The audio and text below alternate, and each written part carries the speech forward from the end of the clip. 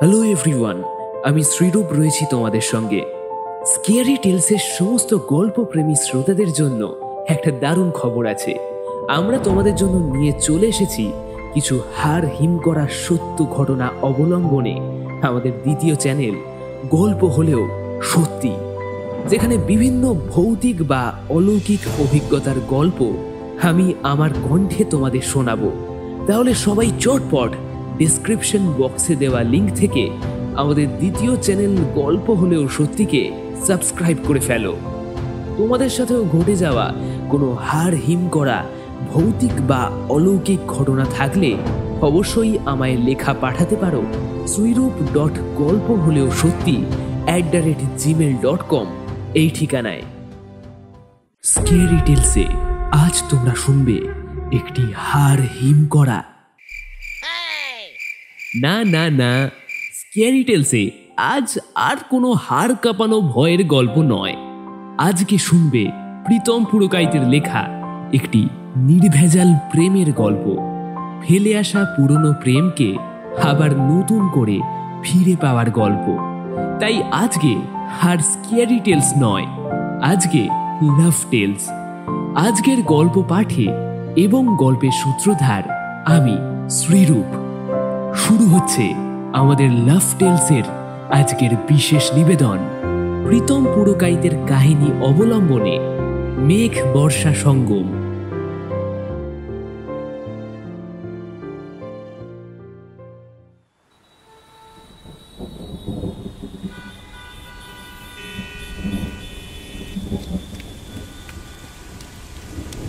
বাস স্ট্যান্ডের ছাউনির নিচে গিয়ে দাঁড়ালো বর্ষা। হুড়মুড়িয়ে বৃষ্টি নেমেছে। ব্যস্ত শহরে এই বৃষ্টি একমাত্র সময়ের গতি স্থির করে দেয়। আশেপাশের ব্যস্ত মানুষজন, যাদের কেউ অফিস থেকে দ্রুত বাড়ি ফিরছিল, আবার কেউ বা নাইট শিফটে অফিস যাচ্ছিল, আবার কেউ সদ্য হয়ে ওঠা প্রেমিকাকে নিয়ে ক্যান্ডেল লাইট ডিনারে যাচ্ছিল। আচমকাই এসে যাওয়া এই বৃষ্টি তাদের সকলের সমস্ত পরিকল্পনায় রীতিমতো ব্যাঘাত ঘটাতে সক্ষম হয়েছে। ভিড়ে ঠাসা কলকাতার রাস্তাঘাট হঠাৎই যখন একদম শান্ত হয়ে যায়, তখন ভারী সুন্দর লাগে পরিবেশটা। কারোর তাড়া নেই, সবাই একসাথে দাঁড়িয়ে থাকে কোনো ছাউনির নিচে, আর ঠায় তাকিয়ে থাকে ওই অকাল কুষ্মাণ্ড আকাশটার দিকে। এই আকাশটাই হচ্ছে সমস্ত দোষের দোষী। কারোর চাকরির প্রমোশন আটকে গেছে, কারোর বস আবার জোর করে ওভারটাইম করাচ্ছে, আবার কারোর বা প্রেমিকা ছেড়ে চলে গেছে। সবাইয়ের মন খারাপের কারণ ভিন্ন হলেও সবাই একসাথে এই অকাল কুষ্মাণ্ড আকাশটাকেই দুষে যাচ্ছে। বেশিরভাগ জন মনে মনে দুষলেও কেউ কেউ আবার জোরালো গলায় কাঁচা খিস্তিও মারছে। এদেরকে দেখেই মাঝে মাঝে হেসে উঠছে বর্ষা। বর্ষার যদিও খুব একটা তাড়া নেই, আর বুক করা ক্যাবটা আসতেও এখন মিনিট 10 মতো দেরি আছে। তাই সে এদিক ওদিক তাকাচ্ছে আর মানুষজনের ভঙ্গি দেখে মজা নিচ্ছে। কিন্তু যখনই রাস্তার পাশের ফেরিওয়ালা আর ফুটপাত বিক্রেতাদের দিকে ওর চোখটা যাচ্ছে, তখনই মনটা মুষড়ে পড়ছে। এই বৃষ্টি ওদের খানিকটা ক্ষতি করে দিয়েছে। কারোর সামগ্রী ভিজিয়ে দিয়েছে, আবার ঝোড়ো হাওয়ায় কারোর সমস্ত সামগ্রী নোংরা করে দিয়েছে। বর্ষা এবার জোর করেই ওদের দিক থেকে মুখটা ঘুরিয়ে নিল। আর কিছুক্ষণ তাকিয়ে থাকলে হয়তো মনটা ওর আরো খারাপ হয়ে যাবে, হয়তো কেঁদেও ফেলবে। এই এক সমস্যা ওর। সেই ছোটবেলা থেকেই ছোট ছোট ব্যাপারেই খালি কুলকুল করে কেঁদে ভাসায় বর্ষা। এই জন্যে ছিঁচকাদুনি, আবার ইমোশনাল ফুল, এরকম জাতীয় বহু নাম আছে ওর। যদিও ও খুব একটা এসবে গুরুত্ব দেয় না, নিজের মতোই নিজেকে রাখতে পছন্দ করে। কথাগুলো ভাবতে ভাবতে নিজের মনেই একবার হেসে উঠল বর্ষা। আর ঠিক সেই সময় ওর ফোনের রিংটোনটা বেজে উঠল। Darkness falls and she will take me by the hand, take me to some twilight land. where all but love is great, and I can't find my way without her as my guide. Night falls, I'm hello madam, আমি lake মলের সামনে দাঁড়িয়ে আছি। বৃষ্টির শব্দের মাঝেও ক্ষীণ হয়ে ভেসে এলো একটা পুরুষ কণ্ঠ। ঠিক আছে, আমি আসছি। ওকে। এই বলে বর্ষা ফোনটা কেটে দিল। বৃষ্টিটা এতক্ষণে খানিকটা কমে এসেছে, তবে রাস্তাঘাটকে জল কাদায় পরিপূর্ণ করেই গেছে। মাটির দিকে তাকিয়ে জায়গা বুঝে বুঝে পা ফেলে বাস স্ট্যান্ডের বাইরে বেরিয়ে এলো বর্ষা। বাঁ পাশের ফুলের দোকানের ফুলগুলো যেন বৃষ্টির জলে আরও তাজা হয়ে উঠেছে। সামনের ঘটি গরমওয়ালা সবেমাত্র বৃষ্টি থেমেছে দেখে একটা দোকানের আড়াল থেকে বেরিয়ে এলো। তাকে পাশ কাটিয়েই লেকমলের লেকমল লেখা গেটখানার সামনে এসে দাঁড়ালো বর্ষা। ডান হাতটা উপরে তুলে ফোনটা একবার দেখে নিল। গাড়ির নম্বরের শেষ চারটে সংখ্যা 5231। মুখটা ঘুরিয়ে এদিক ওদিক দেখে নিল বর্ষা।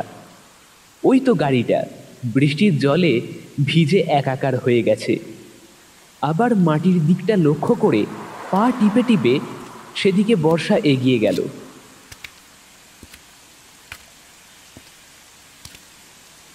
গাড়ির কাছে এসে পৌঁছতেই আরেকবার ওর ফোনের রিংটোন বেজে উঠল। আমি আপনার গাড়ির বাইরে দাঁড়িয়ে আছি, ডোরটা খুলুন। Okay ma'am. কিছুক্ষণের মধ্যেই বর্ষার সামনের দরজাটা খুলে গেল। তড়িঘড়ি সে গাড়ির ভেতরে ঢুকে পড়ল। ওর সারা শরীর রীতিমতো কাঁপছে। ভাগ্যক্রমে বৃষ্টিতে ভিজতে না হলেও ঝোড়ো হাওয়ায় ঠান্ডাটা বেশ ভালোই লেগেছে। একটা দাঁতের পাটি আরেকটা দাঁতের পাটিতে গিয়ে মাঝে মধ্যেই এই কাঁপুনির চোটে ধাক্কা দিচ্ছে। ম্যাডাম, ওটিপিটা প্লিজ। এই বলে গাড়ির ড্রাইভার বর্ষার দিকে মুখ ফেরালো, আর সঙ্গে সঙ্গেই তার সমস্ত শরীরটা থমকে গেল। মুখের স্বাভাবিক রেখাগুলোর অসম্ভব রকম পরিবর্তন হলো। বর্ষা এতক্ষণ ব্যাগের ভেতরে শালটা খোঁজার চেষ্টা করছিল। আচমকা ওর চোখটাও গিয়ে পড়ল সামনের পুরুষটির দিকে। এক মুহূর্তেই যেন তার চোখ দুটো স্থির হয়ে গেল। চোখের ভেতরে কিছু অনুভূতি যেন খেলা করতে শুরু করলো। প্রায় মিনিট খানেক একই ভঙ্গিতে দুজন দুজনের দিকে তাকিয়ে রইল। আচমকাই একটা হর্নের আওয়াজে দুজনের সম্বিত ফিরে পেল, আর সঙ্গে সঙ্গেই সামনের পুরুষটির কণ্ঠ চিরে বেরিয়ে এলো, বর্ষা। গলার ভেতরে দলা পাকানো কিছু অনুভূতির স্রোতে গলাটা অসম্ভব রকম ভারী শোনালো। বর্ষাও একই রকমভাবে বলে উঠল, মেঘ, তুই? ওর কণ্ঠেও বাষ্পাচ্ছন্নতা। দুজনের শরীরের মধ্যে দিয়েই একটা ক্ষীণ তরঙ্গের স্রোত যেন বয়ে চলে গেল। দুজোড়া চোখ এখন একে অপরের দিকে স্থির। বর্ষার চোখ বেয়ে একটা সরু জলের ধারা তার অজান্তেই যেন নেমে গেল। মেঘ নিজেকে সামলে নিয়ে এবার সামনের দিকে মুখ ফেরালো। তার চোখ দুটো ভিজে এসেছে। চোখের জলটা দ্রুত সে মুছে নিল। এক দৃষ্টে কিছুক্ষণ কাঁচের বাইরের রাস্তার দিকে চেয়ে রইল। তারপর ধীরে ধীরে বর্ষার দিকে মুখ ফেরালো। তুই চাইলে আমি রাইড ক্যান্সেল করে দিতে পারি, অন্য কোনো ক্যাব বুক করতে পারবি তাহলে। বর্ষা এতক্ষণ যেন অন্য কোনো জগতে ছিল। হঠাৎ কথাটা কানে আসতেই তার হুঁশ ফিরল। কিছুক্ষণ মেঘের দিকে এক দৃষ্টে তাকিয়ে রইল সে। তারপর শান্ত গলায় বলল, না, কোনো দরকার নেই। আসলে আমার একটু তাড়া আছে। তুই চালা, অবশ্য যদি তোর কোনো প্রবলেম না থাকে। না না, আমার কোনো প্রবলেম নেই। গাড়িতে স্টার্ট দিল মেঘ। এতক্ষণে আকাশটা অনেকটা পরিষ্কার হয়ে এসেছে। আশেপাশের মানুষজন আবার রাস্তায় বেরিয়ে এসেছে। থমকে যাওয়া কলকাতার রাস্তা আবার সচল হয়ে উঠেছে। রাসবিহারীর মোড় থেকে ডান দিকে টার্ন নিল মেঘ। তার বুকের ভেতরের অনুভূতিগুলো এখনো উথাল পাথাল করছে। মাঝে মাঝেই সামনের আয়নাতে একবার করে দেখে নিচ্ছে বর্ষাকে। খুব ইচ্ছা করছে বর্ষার সাথে মন খুলে কথা বলার, কিন্তু গলার ভেতরে দলা পাকানো চাপা কষ্ট যেন তার কথাগুলোকে ভেতরেই আটকে রেখে দিচ্ছে। বর্ষাও চুপ করেই আছে। সেও কিছু বলতে চাইছে, কিন্তু পারছে না।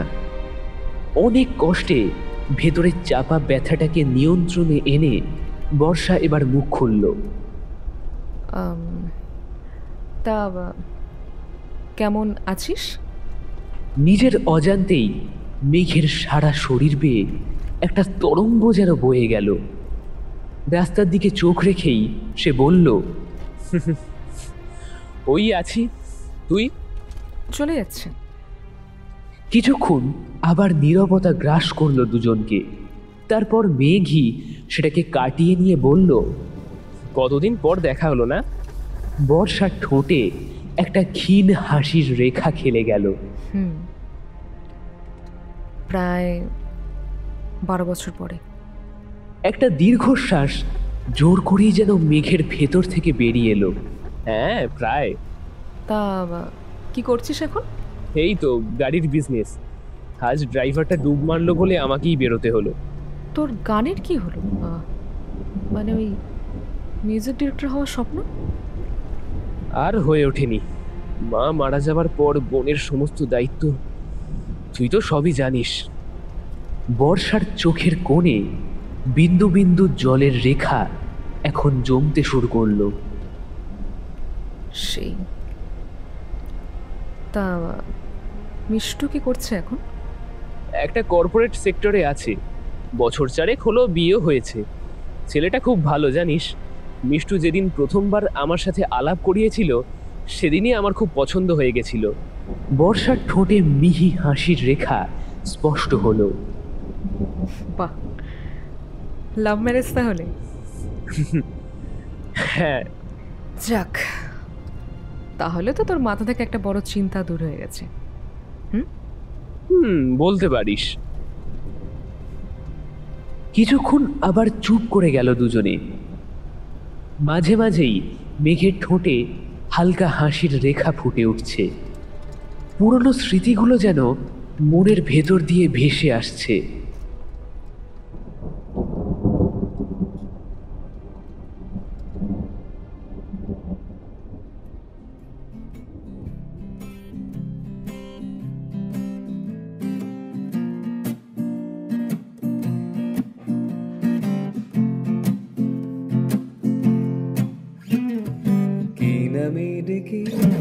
বলবো তোমাকে মন্দ করেছে আমাকে ওই দুটি চোখে, কি নামে ডেকে বলবো তোমাকে মন্দ করেছে আমাকে ওই দুটি চোখে।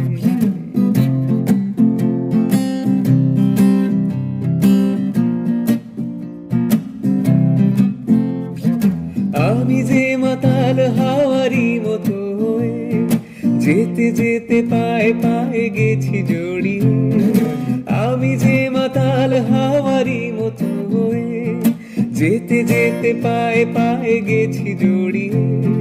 কি করি ভেবে যে মরি বলবে কি লোকে, মন্দ করেছে আমাকে ওই দুটি চোখে, কি নামে ডেকে বলবো তোমাকে মন্দ করেছে আমাকে ওই দুটি চোখে।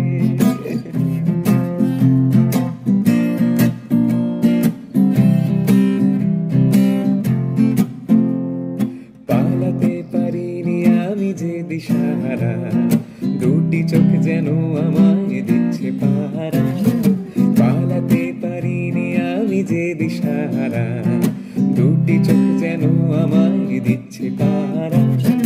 ধরা পড়ে গেছি আমি নিজেরই কাছে, জানি না তোমার মনেও কি এত প্রেম আছে।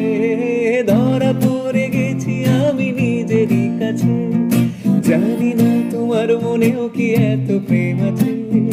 সত্যি যদি হয় বলুক যা বলছে নিন্দুকে, মন্দ করেছে আমাকে ওই দুটি চোখে, কি নামে ডেকে বলবো তোমাকে, মন্দ করেছে আমাকে ওই দুটি চোখে, কি নামে ডেকে বলবো তোমাকে, মন্দ করেছে আমাকে ওই দুটি চোখে, মন্দ করেছে আমাকে ওই দুটি চোখে, মন্দ করেছে আমাকে ওই দুটি চোখে। গানটা শেষ করে গিটারটা নামিয়ে রাখলো মেঘ। সবাই রীতিমতো হাততালি দেওয়া শুরু করে দিল, কিন্তু মেঘের চোখ একটা নির্দিষ্ট দিকে স্থির, বর্ষার দিকে। বর্ষাও এক দৃষ্টে মেঘের দিকে তাকিয়ে আছে, ওর ঠোঁটে একটা হালকা মাতাল হাসি। সামনেই কলেজের অ্যানুয়াল প্রোগ্রাম, তাই জোর কদমে রিহার্সাল চলছে। এই বছরটা এই ব্যাচের শেষ বছর, তাই মেঘ, বর্ষা সবাই চাইছে এই প্রোগ্রামটাকে একেবারে মনে রাখার মতো করে যেতে। আর কলেজের কোনো প্রোগ্রামে যদি মেঘের গান না থাকে, তাহলে সেই প্রোগ্রাম তো বাকিদের কাছে প্রোগ্রামই নয়।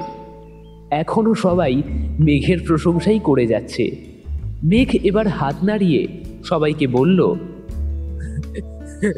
আরে বাবা থাম তোরা, এত ভালো গাইনি কিছু, আর বাকিদেরও রিহার্সাল করতে দে, নইলে কিন্তু তীরে এসে তোরই ডুববে। এই কথাটা সবাই কানে তুলল। সত্যি তো, রিহার্সালে যদি খামতি হয় তাহলে স্টেজের পুরো প্ল্যানটাই যে মাটি হয়ে যাবে। সেই ভেবে সবাই আবার বাকিদের পারফরমেন্সের দিকে মন দিল। এবার নাচের রিহার্সাল হবে।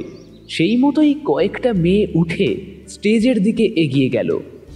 এর ফাঁকেই গিটারটা একটা সাইডে রেখে সবাইকে লুকিয়ে অডিটোরিয়াম থেকে চম্পট দিল মেঘ। মিনিট পাঁচেক পর বর্ষাও ঠিক একইভাবে বাইরে বেরিয়ে এলো। অডিটোরিয়ামের বাইরে এসে করিডোর দিয়ে খানিক এগিয়েই কমন রুমের সামনে মেঘকে দেখতে পেল, ঠোঁটে একটা সিগারেট। বর্ষা দ্রুত সেদিকে এগিয়ে গেল। মেঘের মুখ থেকে সিগারেটটা ছিনিয়ে নিয়ে মাটিতে ফেলে দিল বর্ষা। কি হচ্ছে এগুলো? মেঘ কিছুটা থতমত খেয়ে গেল। হ্যাঁ, না না, মানে এই একটু। একটু মানে? তোর না ব্রিদিং প্রবলেম আছে, তাও এসব খাবি? হ্যাঁ সরি, আসলে একটু বাড়িতে চাপ চলছে। আচ্ছা, চাপ চললে বুঝি সিগারেট খেতে হয়? বাহ, দারুণ। আর কি এমন চাপ চলছে তো শুনি, হ্যাঁ, যে সেটাকে খোঁজাতে তোকে এইসব করতে হচ্ছে? মুহূর্তের মধ্যেই মেঘের চোখ ভারী হয়ে এলো, মুখটা যেন ফ্যাকাশে হয়ে গেল। ধীর গলায় বলল, মা খুব অসুস্থ রে, প্রতি মাসে প্রচুর খরচ হচ্ছে, তাও কষ্ট করে চাকরিটা করছিল, কিন্তু এই এক মাস বিছানা থেকে একদমই উঠতে পারছে না। বাড়িতে টাকা পয়সা কিচ্ছু নেই, মাকে ডাক্তারের কাছে নিয়ে যেতে পারছি না। একটা চাকরির খুব দরকার রে, খুব দরকার একটা চাকরির। কথাগুলো বলতে বলতেই মোটা জলের ধারা নেমে এলো তার ক্লান্ত দু চোখ বেয়ে। বর্ষা আলতো হাতে কাছে টেনে নিল মেঘকে, ধীরে ধীরে জড়িয়ে ধরল তাকে। পরিষ্কার আকাশটা হঠাৎ করেই আবার মেঘে ঢেকে গেল। চারদিক আবার অন্ধকার হয়ে এলো, আর সঙ্গে সঙ্গেই আকাশের চলমান মেঘগুলো বিশাল হুঙ্কার দিয়ে গর্জন করে উঠল। এবার আকাশের বুক চিরে এইবার মুষলধারে বৃষ্টি নেমে এলো।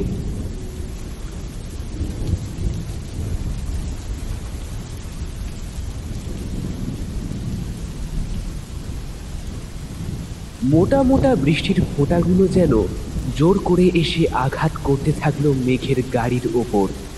বৃষ্টিটা আবার হুড়মুড়িয়ে এসেছে, মাঝে মাঝে আকাশটাও বেশ ভালোই গর্জন ছাড়ছে।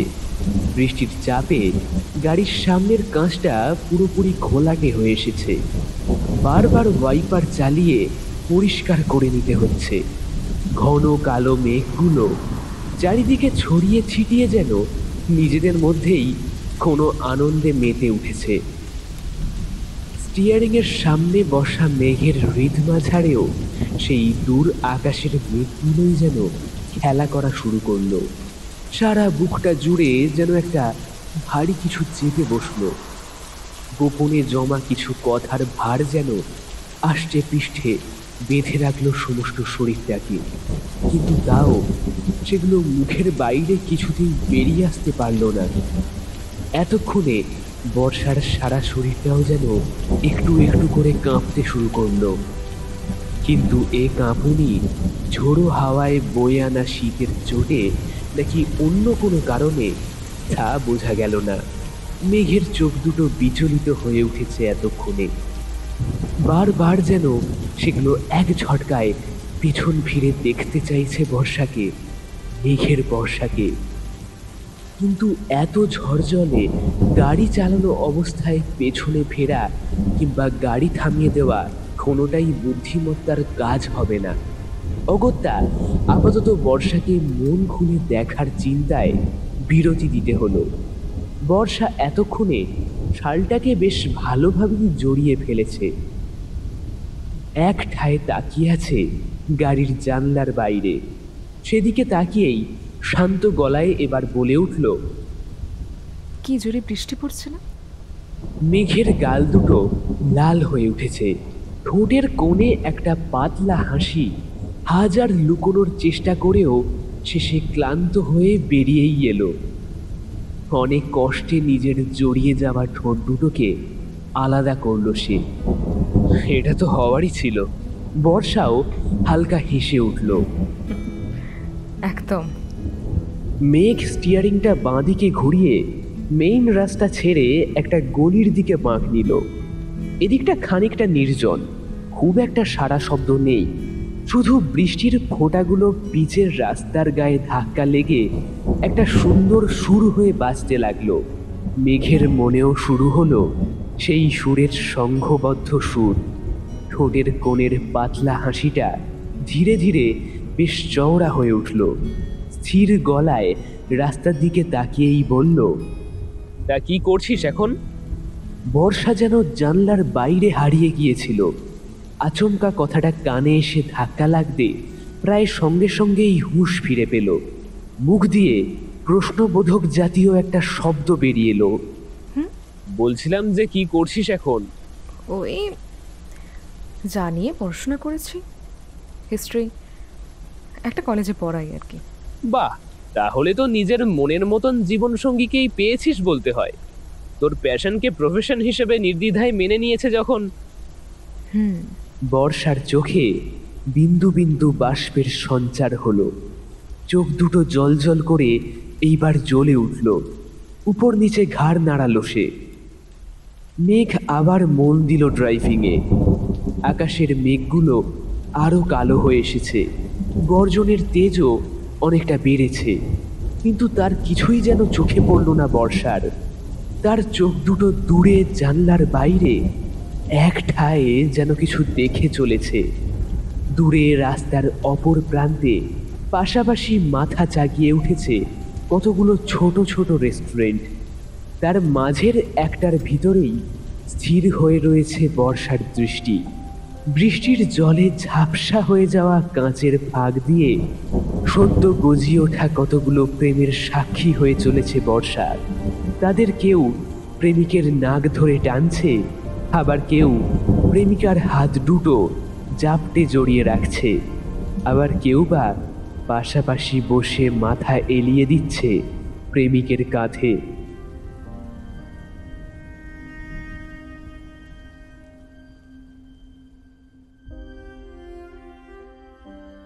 মেঘের কাঁধ থেকে ধীরে ধীরে মাথা তুলে নিল বর্ষা। শান্ত চোখ দুটো নিয়ে গেল মেঘের দিকে, কিন্তু মেঘ যেন কিছুই লক্ষ্য করল না, যেন কোনো মায়া জগতে হারিয়ে গেছে সে। বৃষ্টির ঝাপটা মাঝে মাঝে এসে তার সারা শরীরে লাগছে, তাও যেন কোনো সাড়া নেই। বর্ষার একবার তাকে ডাকার কথা মনে হলো, তবে তার মুখের দিকে আরেকবার তাকাতেই সেও যেন হারিয়ে গেল। মেঘের মাথা থেকে চুইয়ে আসা বৃষ্টির জল মেঘের চোখের পাতায় গিয়ে পড়ছে, অথচ কেঁপে উঠছে বর্ষার সারা শরীর। বৃষ্টিতে ভিজে জট পাকিয়ে জড়িয়ে যাওয়া চুলগুলোয় আরও খানিকটা বেশি যেন সুন্দর লাগছে মেঘকে। আর যখন তার চোখের পাতা বেয়ে জলের বিন্দু টপ টপ করে মাটিতে গিয়ে পড়ছে, তখন যেন বর্ষার মনের ভেতরে কেউ সেই জলের ফোঁটার শব্দগুলোকে কোনো সুরের আকার দিচ্ছে। কিছুক্ষণ একইভাবে মেঘের দিকে তাকিয়ে থাকার পর বর্ষার হুঁশ ফিরে এলো। কিন্তু মেঘ এখনো একই রকম অন্যমনস্ক হয়ে রয়েছে। এবার বর্ষা খানিক রেগেই গেল, কোনোই দিয়ে মেঘের পেটে একটা ধাক্কা দিল। কি রে, কবিটবি হয়ে গেলি নাকি?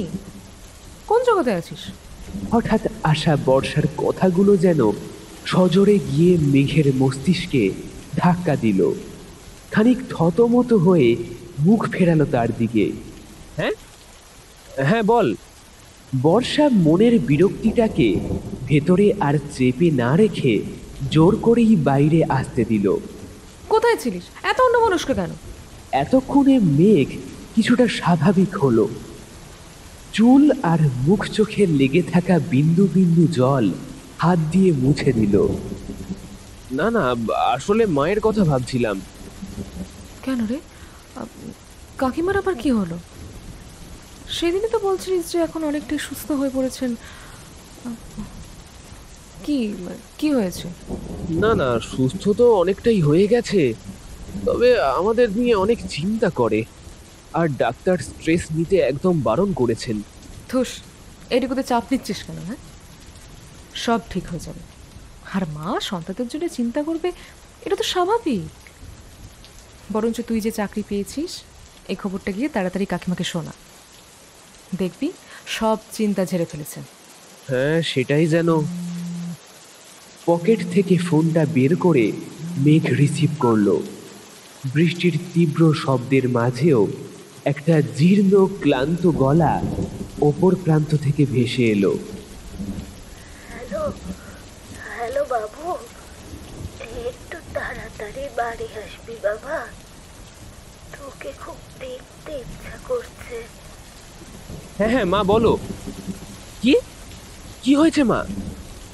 একটু একটু বাড়ি আয় না বাবু, একটু তাড়াতাড়ি আজকে বাড়ি আয় না। অপর প্রান্ত থেকে আরো শব্দ ভেসে আসার আগেই ফোনটা কেটে গেল। প্রায় সঙ্গে সঙ্গেই উত্তেজিত গলায় বর্ষা বলে উঠল, কি হয়েছে? মানে কি বললেন? মা বাড়ি যেতে বলছে, বলছে আমায় দেখবে। আমি আমি বাড়ি যাই, বুঝলি? দাঁড়া, আমিও তোর সঙ্গে যাব।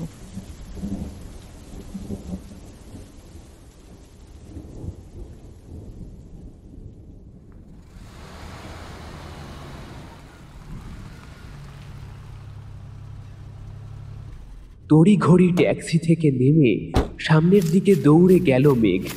বর্ষা চেঁচিয়ে উঠল, কি করছিস? কি? সাবধানে সাবধানে! প্রায় চেঁচিয়ে উঠল বর্ষা, আর প্রায় সঙ্গে সঙ্গেই ব্রেকটা চেপে দিল মেঘ। সামান্যর জন্য গাড়ির সামনে এসে পড়া ছেলেটা বেঁচে গেল। মেঘ ক্রুদ্ধ স্বরে বলে উঠল, কার দিকে তাকিয়ে হাঁটছিলিস? হ্যাঁ, আর একটু হলেই তো শালা ফেসে যেতাম পুরো। কথাগুলো বলে রীতিমতো হাঁপাতে লাগলো মেঘ। বর্ষা দ্রুত বলে উঠল, কি হলো রে বা, এরকম করছিস কেন? জল খাবি? তার কোনো প্রশ্নের জবাবই মেঘের কাছ থেকে এলো না। মেঘের সারা শরীর বিভৎসভাবে কাঁপছে, জোরে জোরে নিঃশ্বাস পড়ছে। শুধু হাতের আঙুলগুলো যেন কিছু একটা ইশারা করছে। গাড়ির ড্যাশ বাক্সের দিকে ইশারা করছে সে। তড়িঘড়ি গাড়ির পেছনের সিট থেকে সামনের সিটে গিয়ে বসল বর্ষা। একটা হ্যাচকা টানে খুলে ফেলল ড্যাশ বাক্সখানা। সেটা খুলে যেতেই সামনে চোখে পড়ল ইনহেলারটা। দ্রুত সেটাকে বের করে এনে মেঘের মুখের সামনে নিয়ে গিয়ে ধরল বর্ষা। ইনহেলারটা মুখে নিয়ে কয়েকবার টান দিল মেঘ। তারপর ধীরে ধীরে স্বাভাবিক অবস্থায় ফিরে এলো। কিছুক্ষণ চুপ করে বসে রইল সে। বর্ষার ভয় পাওয়া চোখগুলো এখন মেঘের দিকেই স্থির হয়ে আছে। বর্ষা ধীরে ধীরে মেঘের উপর থেকে চোখটা সরিয়ে নিল। মেঘ আবার গাড়িতে স্টার্ট দিল। ব্যস্ত শহরের ভিড়ভাট্টাকে সঙ্গে নিয়ে আবার এগিয়ে যেতে শুরু করলো গাড়িটা। তোর এখনো এই সমস্যাটা আছে? হঠাৎ করে কথাটা আসায় মেঘ কিছুটা ঘাবড়েই গেল। পরক্ষণে নিজেকে সামলে নিয়ে বলল, কি কিসের সমস্যা? এই শ্বাসকষ্টের সমস্যা। হ্যাঁ, এ আর সারবে না। দিনের পর দিন বরঞ্চ আরো অসহ্যকর হয়ে উঠছে। আর তাও তুই সিগারেটটা খাবি, তাই তো? ছাড়বি না? হ্যাঁ, কই খাই না তো আর।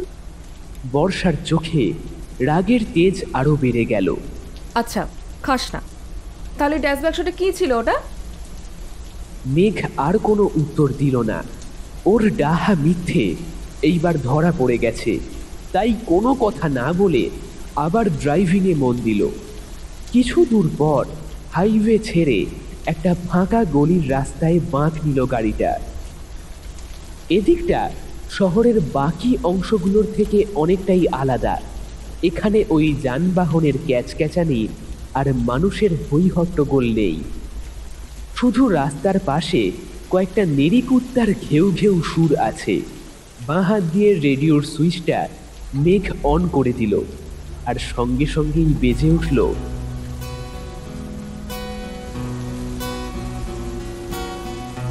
Darkness falls and she will take me by the hand, take me to some twilight land,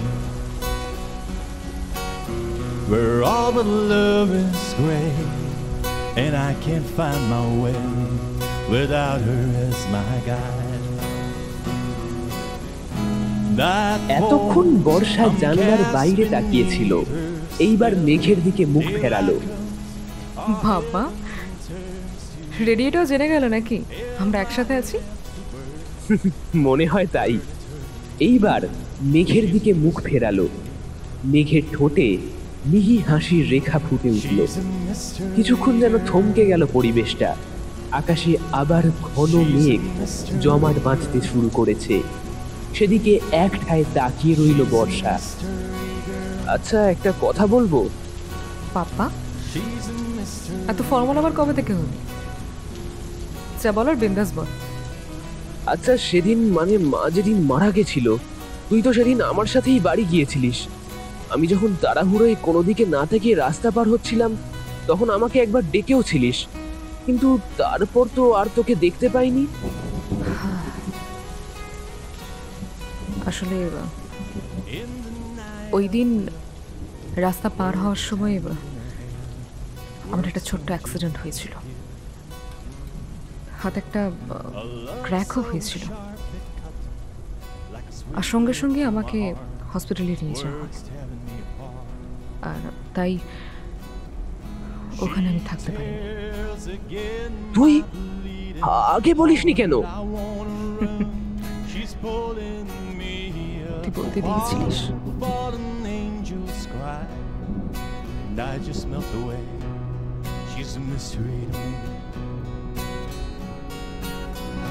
She's a mystery girl.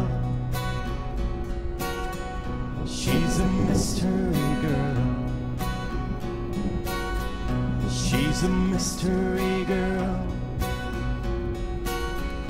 She's a mystery girl. মেঘের মুখটা মুহূর্তের জন্য যেন থমকে গেল।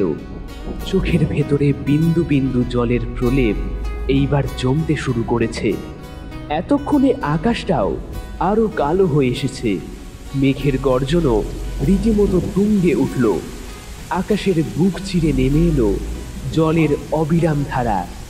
সেই ধারার কিছুটা মেঘের চোখের ভেতরেও জমতে শুরু করলো।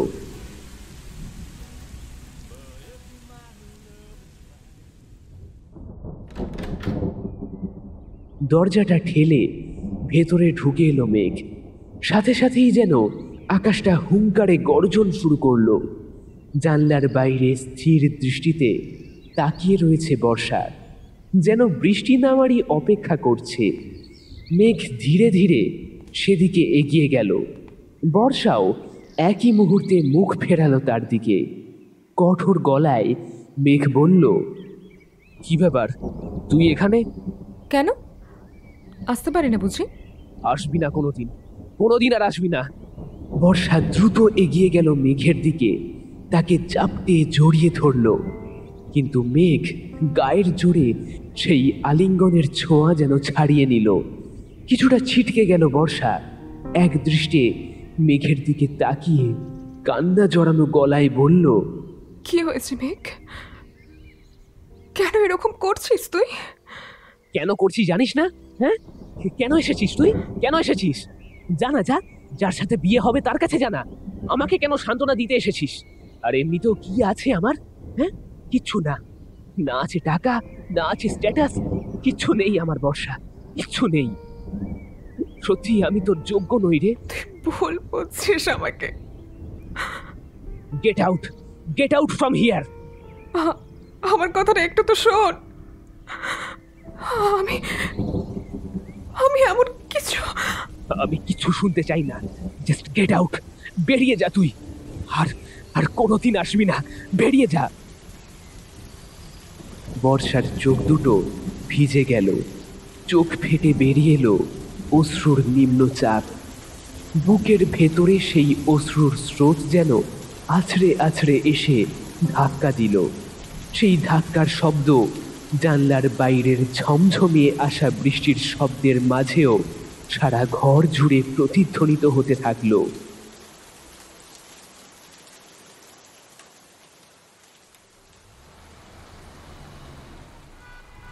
দমদম এয়ারপোর্টের সামনে গাড়িটা দাঁড় করালো মেঘ। বর্ষার দিকে তাকিয়ে শান্ত গলায় বলল, madam, we have reached your destination. Thank you mister driver. কিন্তু এয়ারপোর্টে কি করবি? আসলে হাজব্যান্ড অস্ট্রেলিয়া থেকে ফিরছে, রিসিভ করতে এলাম।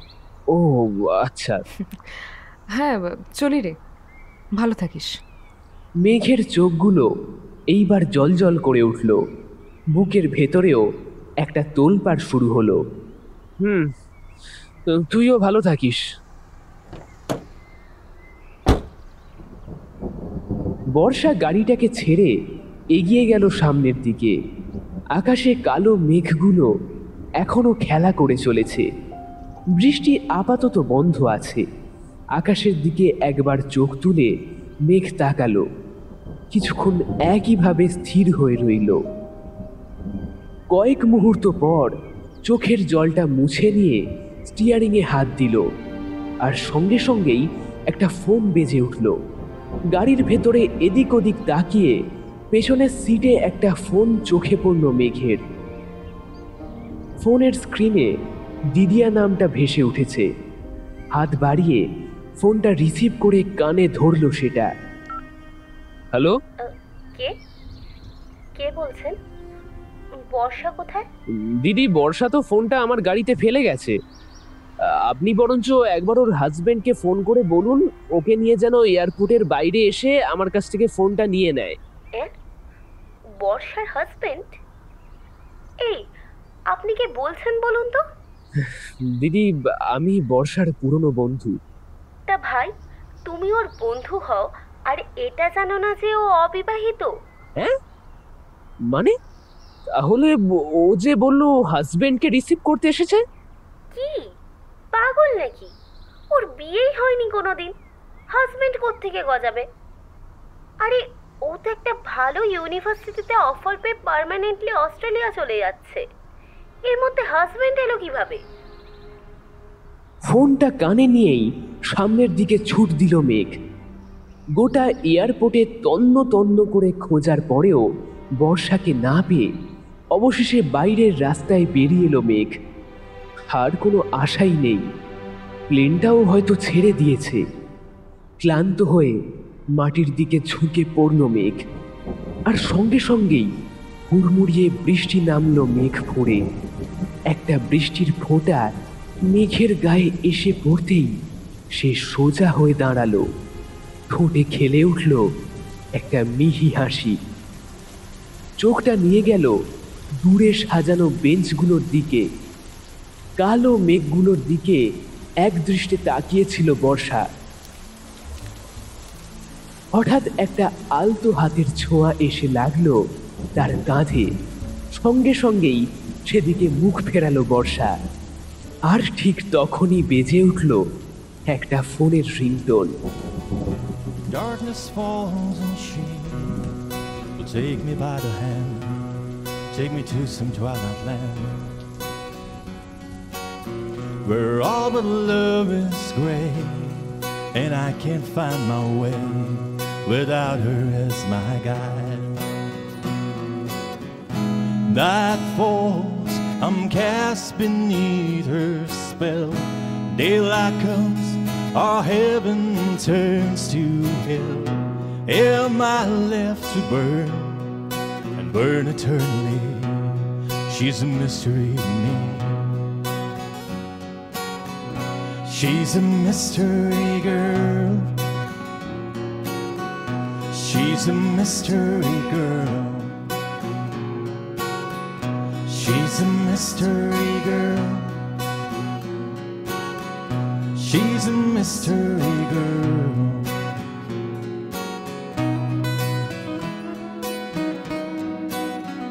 শেষ হলো আমাদের আজকের গল্প মেঘ বর্ষা সঙ্গম।